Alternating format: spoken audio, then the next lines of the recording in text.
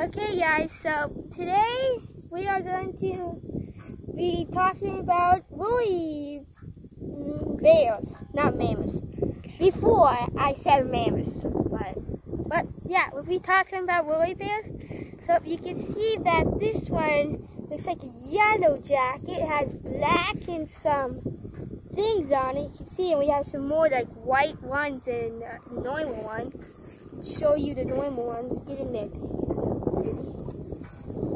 Oh, this one's awake. This is one of the white ones. It's pretty cool. Interesting. Very interesting.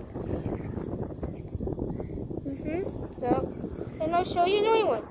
You guys, a lot of you might have probably. Okay, so sometimes you can get irritated by the fuzzy skin, but it's real. You can see this annoying one. You can see all those big hairs on it. Oh my! Hold on. You flew away in the wind. Sorry about the wind if you can hear it. Okay, so maybe that guy tried to fly, but it was like 2.5 centimeters. So like it's pretty small. You see them.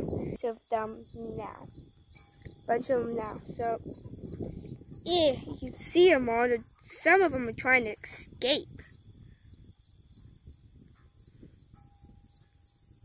I have found like 17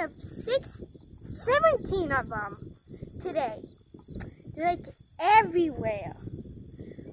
I put them all in the garden, and now when I went back, they were all gone. And they were turned into cocoons soon, and then they turned into giant moths, or in other words, big moths. Okay?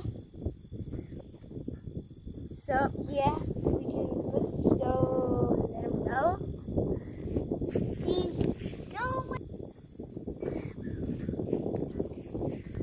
Okay, you can see that there's soybeans.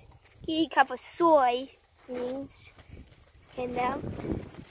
See it? So we're gonna let them go now in the soybeans. So no, I didn't decide to put them in there because they might eat the farmer's money. Holy crap! This guy's trying to escape.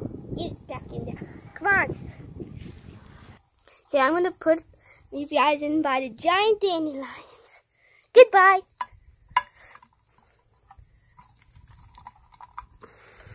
Okay. Hello. Goodbye.